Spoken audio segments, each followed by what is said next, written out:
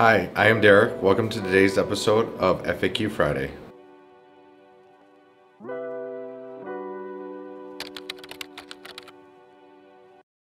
First, when choosing the right shingle, you want to make sure of your timeline. Check with your project manager to make sure that shingle is available, because that will affect ultimately the time frame of your job being built and finished. Secondly, keep in mind any future home improvement needs you may have. If you're looking to change color or adjust something on your home, make sure that color you choose is going to last throughout projects on your home now and into the future. Thirdly, understand that these are architectural shingles. They have a lot of dimension, so in looking at the shingle, understand there's lots of different granular color speckles within that shingle that can add to bringing out features in your home, whether it's your siding, your fascia, your shutters, whatever it may be. Those colors can help accentuate those parts of your home.